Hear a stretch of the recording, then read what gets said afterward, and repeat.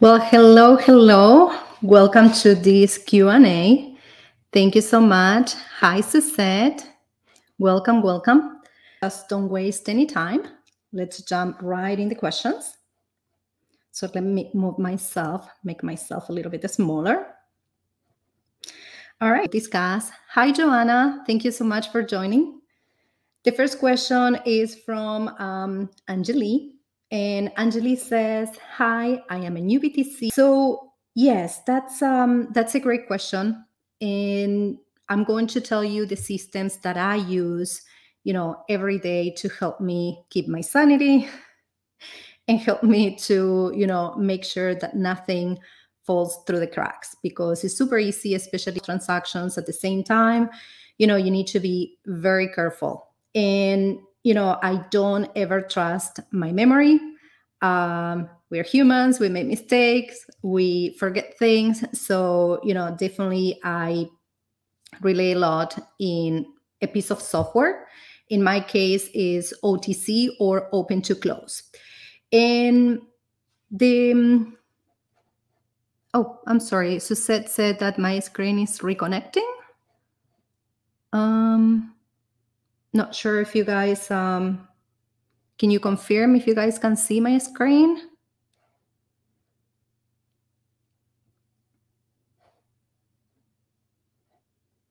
All right, so I hope that everything is good and you guys can see.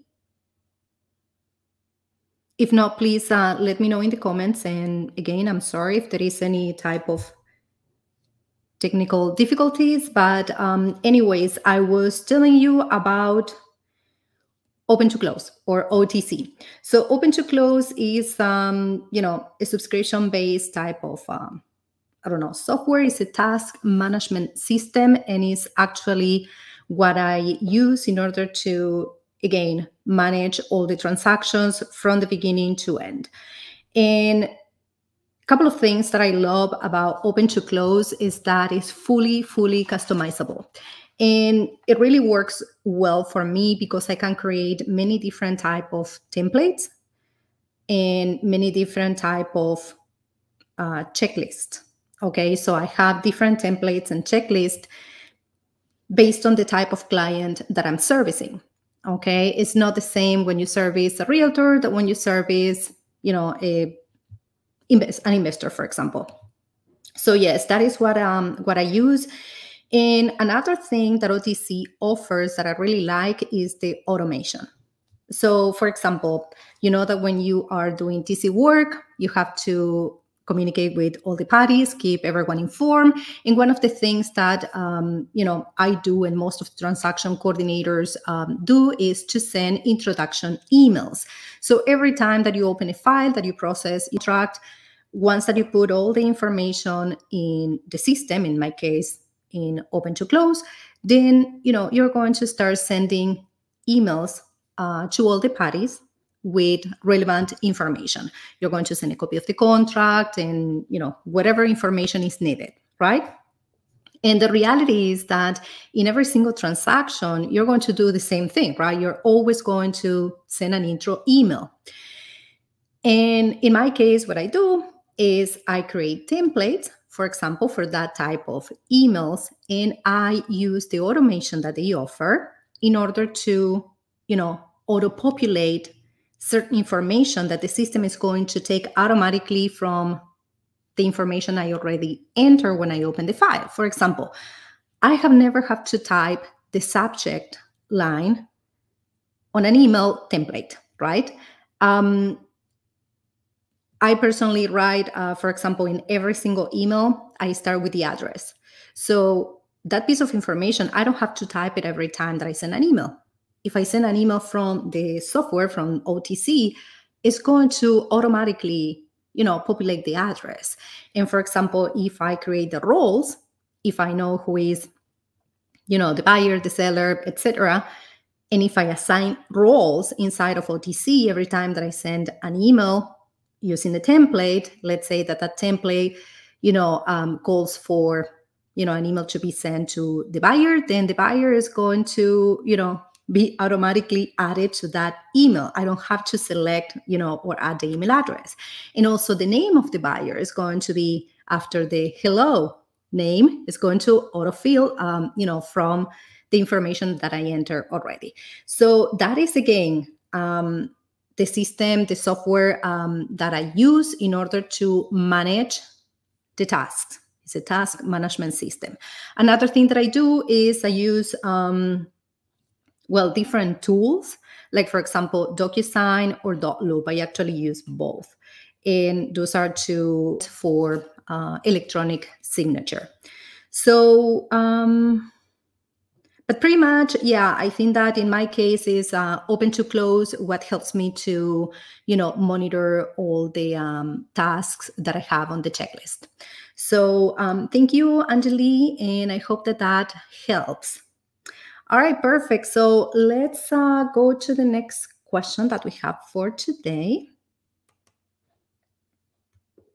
And that is from Suzette, and it says, "Hi, Cecilia. There are several questions. With a virtual business, how do you receive checks and documents?" All right, Suzette, that is a great question.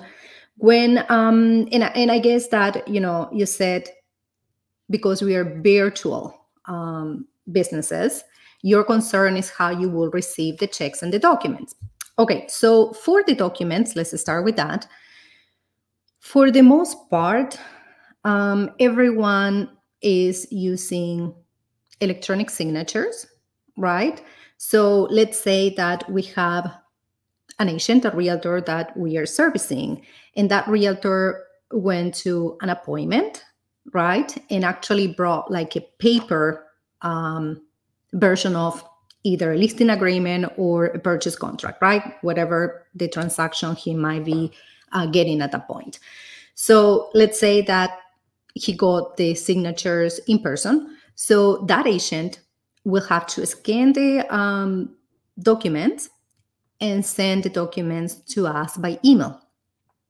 Now, nowadays, most of the time, they send these documents electronically. Okay, listing agreements and purchase agreements, etc. So everything, for the most part, is signed electronically.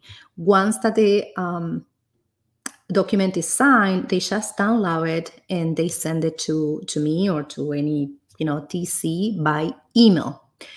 Now, in certain situations, you might have people, and most likely I'm not talking about realtors, but the client's client, meaning the buyer or the seller, that for whatever reason they don't have access to emails, or they don't have a computer, or maybe they are not using a cell phone. It could be that they are like,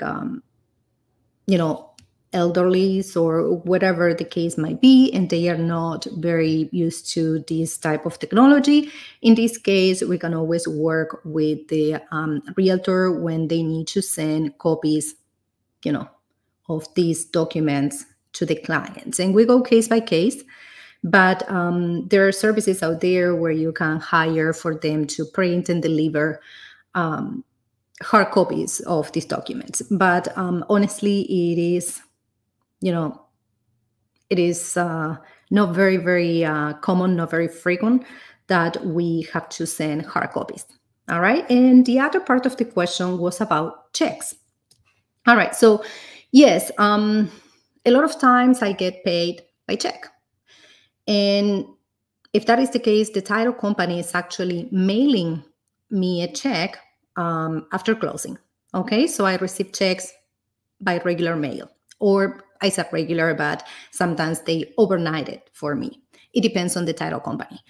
And the other option that some of the title companies offer is, instead of sending you the checks by mail, they might offer you to wire you the funds. Okay, so that is another option in order to receive the payment. Okay. All right. So thank you, Suzette. I think that we have more questions from you, but let me know if you have any follow-up questions in regards of the documents or the checks. Okay. So we are going to move to the next question.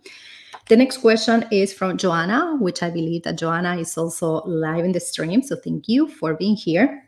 So Joanna said, how soon do you follow up on documents to the other agent for the seller or buyer to sign a document or anything else pending? If I email it on Monday afternoon, can I follow up Tuesday morning, or is that too soon? I ask because I feel like I may send more emails than I should, or I could get annoying. Maybe I should wait 2 days, but then I feel like I'm staying on top of it. Sorry, this is long. No, that's great. Thank you, Joanna. And first of all, let me welcome David. Oh my gosh, David. I love David. He is, oh, Jesus, he is the best of the best in this transaction coordination business. Okay, guys. So if you are not following David, make sure you do so because you're going to learn a lot. So thank you, David, for being here. All right. So Joanna, I love your question. And I think that we all probably kind of feel the same way at some point. At least I know that I do when I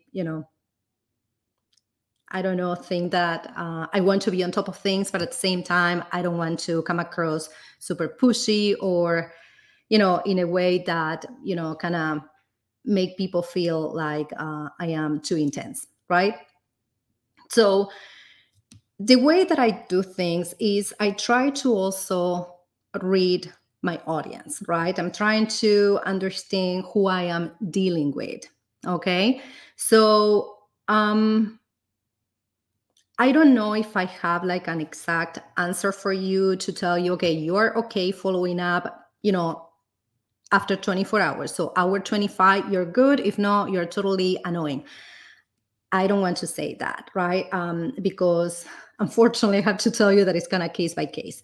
So for example, what I'm trying to say is, let's say that you are waiting for a document that is time sensitive. And also, I understand that every single document that is pending is super important. But sometimes, if you're at the beginning of the transaction and let's say you're missing an initial on the lead-based paint disclosure, okay? It's super important for compliance. Absolutely. You might not be able to, get a file approval without it. And we all know that is extremely important, but is it going to prevent you to, I don't know, continue with the transaction, or is it going to put, I don't know, the buyer's agent or the buyer's escrow, at risk? No. So in that case, I guess that I pick and choose my battles, right? If you send it on Monday afternoon, at least I'm going to give them 24 hours, right? Now, if you're dealing with, let's say, I don't know, today is Monday and tomorrow, Tuesday, is the end of the inspection period, and you need to get the signatures for the addendum where you have the terms for, repairs or credits, whatever that might be, then absolutely be on top of that. I would be sending the email on Monday afternoon. I will follow up the email with a text message to either the other realtor, the other side, or the other TC. And definitely I'm going to follow up first thing in the morning on Tuesday, as soon as I open the office. So I guess that is case by case. Again, if you have enough time, I will, as a courtesy, probably give them 24 hours. Now, if you also know that this other side, is normally lagging a little bit and they are not super good at responding, then, I wouldn't feel so bad about, insisting. But don't just send an email. What I would recommend is that if you feel like you might be perceived as you are kind of too pushy, too intense, too on top of things, just grab the phone, give them a call. And, when you talk to them, like over the phone, you might be able to come across in a different way. You might be able to explain why you call. You might be able to kind of establish better rapport. So I hope that helps. Let me know if you have any follow-up questions on that. Okay, perfect. So let's go to the next one. Oh, Suzette, I love that question. Do you recommend using your personal phone with start of business or getting a phone? Is it recommended? Okay, so I think that tomorrow I'm going to be publishing a new video where I talk about boundaries. And I'm sorry, David, I know you hate that word. So, but I put boundaries because everyone understand, the word, and so they will understand what the video is about. And on that video, I'm going to be, giving you a little bit of a story about, a client that was like, texting me super late when I used to be a realtor. And the reality is that I don't recommend to use your personal phone ever. Now, I made that mistake when I was a realtor. I have my cell phone. I, was using that for business. And I don't know, I think that I fixed that later, right? Now, I kind of have two different phones. And when I said two different phones, I only have one physical phone, but I have two different lines, okay? Because the reality is that you need to be able to separate personal from business, in my opinion. And that is going to be super beneficial because when you have separation, you can just shut it down after whatever time you finish working. Let's say in my case, I finish working at 5:30 p.m. So after that time, I don't answer, any calls, any texts, and I don't check my emails. So if I do have my personal cell phone as, the main point of contact for my business, then, people will text you, will email you, will call you after hours. And that is not because they don't respect you. I don't know, they don't want to rest. They don't want to have peace. They just, want to give you instructions for the next day.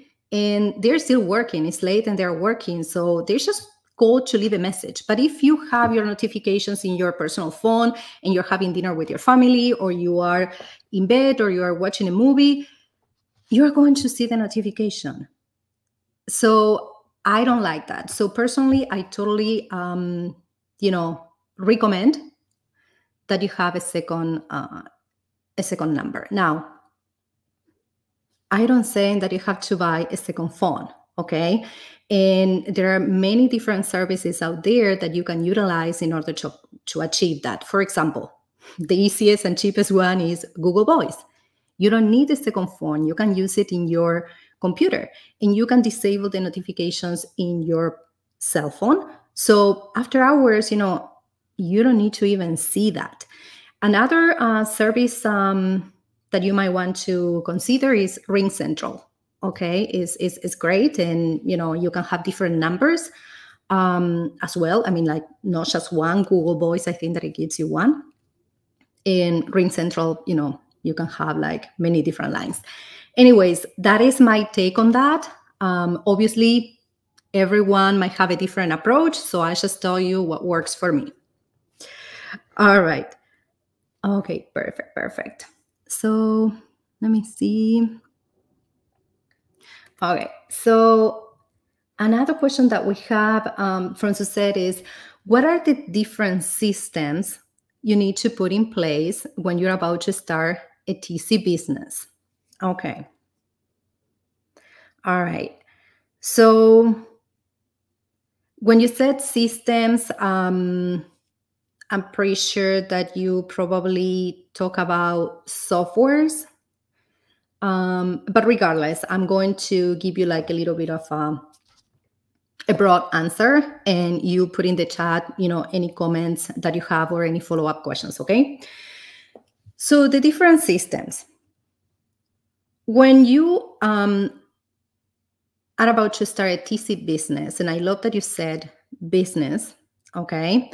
Because definitely is what it is, right? When you are independent, you will have to manage a business. It's not that you only have to learn how to do TC tasks. You also have to do everything else that has to do with, running a business, okay? So obviously, a couple of things that you will have to start, thinking about and putting in place. One of the things is how you're going to communicate, right? So your phone, in this case, you will have to have a dedicated line for your clients.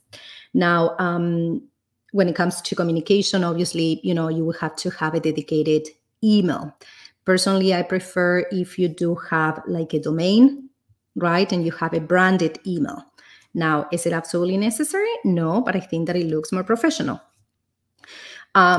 You might decide to create a website. A lot of people, create a website and, have everything in clear, like what are the services they offer, what is included in their services, and the prices. And not just that, but normally they do have as well some type of submission button where the realtors or investors, whatever, they can just click on it and upload the documents that are sending you, along with completing some type of intake form, which is going to, grab all the necessary information from them. Okay. So that will be one of the aspects, so one of the systems that you have to kind of take care of. Another thing is obviously on the legal side, right? If you are a business, you will have to make a decision. And obviously, I recommend that you go and visit your attorney or your accountant and make sure that you get, professional advice on that. But you might have to decide if you're going to operate as an LLC, for example, or as a sole proprietor. And you will have to, create based on what type of advice you get from these professionals. You will have to probably, I don't know, file for the LLC, an EIN number. You also have to open a bank account for your business and make sure that you keep everything separated, right? And not just that, but you're also going to have to do bookkeeping. You will have to have in place a system for you to be able to have every month, at least every month, your accounts reconciled and all the expenses categorized. So you could use, I don't know, QuickBooks. You could use Wave. I personally use QuickBooks. I never use Wave, but I hear that it's free. And, a lot of TCs use Wave for invoicing and for accounting or bookkeeping. Okay. So another thing related to that is once that you meet with your accountant, make sure that you understand how taxes work. Okay. Because you will also have to have a system in place for you to, set aside money for your taxes, because when you are independent, you are going to be responsible for that. And you don't want any surprises when at the end of the quarter or at the end of the year, you need to pay taxes and you didn't, account for that. So make sure that you have all these, in place from the very beginning. Okay, so you create habits. You have systems that you follow. Another system that you will have to have in place has to be, with the actual TC task, right? How are you going to manage your transactions? Personally, as I was mentioning before, I use Open to Close. I use that for my task management system. I trust Open to Close, literally, like my life depends on that, because I think it does. I wouldn't be able to manage transactions if I had to, trust my memory, as we discussed 2 minutes ago. So that is another thing that you have to absolutely develop, hopefully prior you start, servicing clients. So you reduce a lot the possibilities of making mistakes and to forget things. So that is another aspect that is super important. But it's not just that. Remember, you're a business owner and you have to do everything to run your business. And if you don't do it, you will have to hire, right, for someone to do that for you. So another aspect of running a business is marketing and sales. Okay. So to me, they're two different things. Okay. Marketing is when, you promote yourself, but sales is when you actually close the deal. All right. And definitely, because you are not an employee, you are now an independent DC, having a DC business, you will have to make sure that you always have your sales pipeline full. You need to market even when you are booked. That is what the experts said, and I totally agree with that. So those are the systems. It's a very, very broad overview, of course, that you will need in place in order to run a TC business. And another thing that I totally forgot, and I'm sorry, so let me add to that, you will have to have some type of customer service system in place as well. Okay. Because don't forget that you need to keep your customers or clients, whatever you want to call it, satisfied. And not just that. I mean, like, you need to understand what is going on. You need to touch bases regularly. So those are the things that you definitely will have to think about and have in place if you are running your own business. And if I forget something, please, guys, feel free to, participate and let me know, or if you have any follow-up questions. Okay, perfect. So you have already an LLC. That's great. Awesome, awesome. Okay, let's move on. Do I have another one? Yes. All right, let me check. David says, I have to jump off for a coaching call, but totally looking forward to coming back to watch the replay. Thanks. Great job. Thank you, David. See you later. Thanks so much. All right. So would you recommend a new TC going to open houses, investor seminars, and real estate gatherings? And where do I find these places? Yeah, definitely a great question, Suzette. And that is something that, a lot of TCs are, curious about or concerns, because clearly you need to, as we discussed before, you need to find clients somehow, right? You always have to promote yourself and bring new clients to your business. So in this case, you're asking in particular about open houses, investor seminars, and real estate gatherings. Okay, so yes, for places to find them, I definitely believe that if you're going to go out and network and create relationships and things like that. Personally, I think that open houses are great because, you get to talk to the agents, and you get to create a little bit of a relationship because you are visiting them on site, right? So you get the chance to, spend some time with them.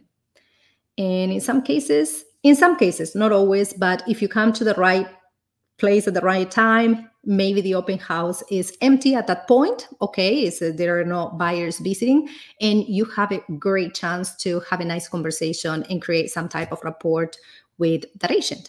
Okay, so yeah, that is great. And you can find, open houses in Zillow, right? So for investor seminars and real estate gatherings. Okay, for investor seminars, I think that those are great places where you can network. Okay, now I will ask you first a question. Are you super confident about being able to serve investors? Do you understand how an investor conducts business and what type of strategies they use in order to acquire properties? Because if you are not really familiar with what they're doing, then, you might put yourself in a situation where you are trying to promote your services or sell your services, and you might not be able to fully help them as a TC if you are not fully aware of what they're doing, if you don't understand the investment work. Okay, so if you're going to go after investors, just a recommendation: make sure that you speak their language, make sure that you understand all the type of creative strategies they use before you go and jump and offer your services. Okay, and all right, so Suzette said that is a big no, but I'm willing to learn. Okay, so absolutely, that's wonderful. If you're willing to learn, you can probably do both at the same time, right? If you go to an investor seminar, most likely you're going to gather a lot of information, and at the same time, you're going to be able to mingle with, investors.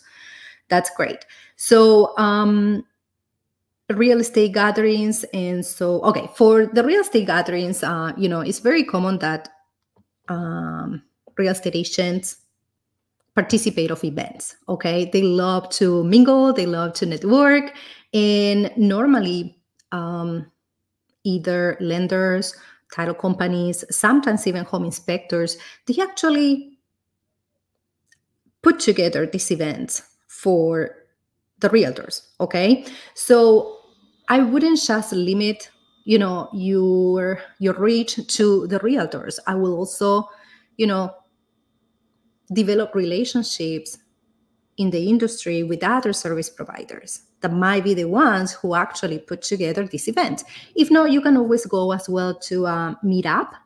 It's an app, it's a website where you can find different events in your city. And a lot of times they put networking events for investors and for realtors as well.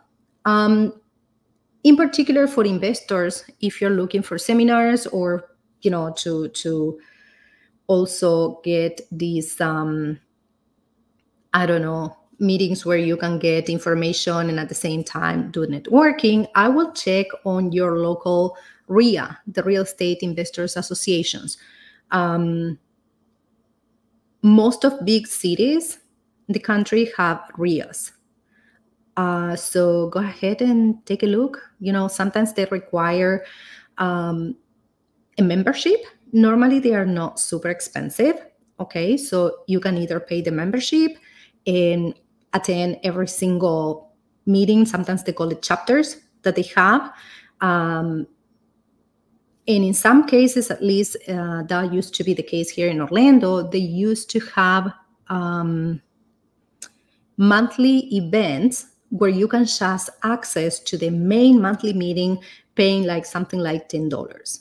Okay, so those are the places where you can find this type of event. Okay, so let me know if that helps. Okay, so so far I don't have any questions. But I wanted to make sure that I give you guys the opportunity to ask anything live, if anything or any follow-up questions, anything that I probably missed.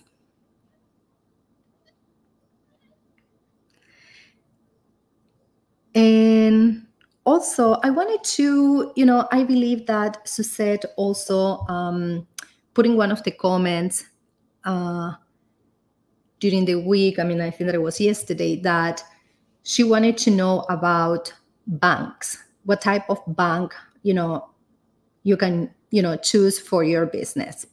So Suzette, I cannot really give you a recommendation because I haven't tried, many different banks. So it wouldn't, be like something good on my part to do. However, what I can tell you is that in order for you to decide which bank you will use, just spend a little bit of time and research on what they offer. Like, for example, it is very common that, at least for me in my business, I receive either checks or wires as part of payment from the title company. Okay.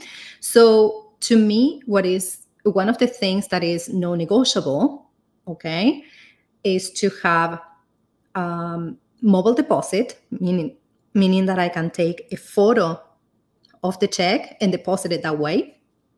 And another thing that is non-negotiable is to don't be charged a fee when I receive a wire. Believe it or not, there are banks, I know for experience, that they charge you when you deposit money by wire, which is, to me, is totally crazy. So to me, those things are super important on top of others, right? But it will depend on, your own business. It will depend on what is important for you. So keep at least these two things in mind when trying to, search for the best option. Those are just a couple of tips. Okay. All right. And Suzette says, the name of the site, Meetup. Let me see if I can put it in here and probably screen. Yeah, Meetup. I don't know if that is the one that you're asking, Suzette, but what I mentioned was Meetup to find events, if that is what you would like to do in order to, get clients or network. Okay. And the other thing that I mentioned is REIAs, Real Estate Investment Associations. So, yeah. Let me know if that is what you were asking, but I'm going to actually put it here. Meetup. And the other one is REIAs. Okay, I just put it on the comments so you can, check them out. Just do a little bit of a research, and yeah, those are good places to start with. Okay, if that is the way that you would like to go with your networking. Okay. All right. So, any other questions before we, end up the live today? Anything else that you guys would like to know? Okay, perfect. So I don't think that I have any other questions, but in the meantime, what I'm going to also let you know is that, last week, what I did is last week and this week, I was interviewing a lot of you that were so nice to participate of this product research that I'm doing. So I still going to be interviewing people this week until probably Tuesday or Wednesday next week. So if you still want to participate, just make sure you scan the QR code and you fill out the form so I can get in touch with you and we can have a little chat. Okay? Perfect. So I think that that's it. I don't see any more questions. Thank you so much for participating, for showing up in the live stream. I love it. And leave me any questions for next week in the comments. I'll make sure that I answer them all. Okay. All right. So thank you so much again for participating, and I will see you around. Thank you. Bye-bye.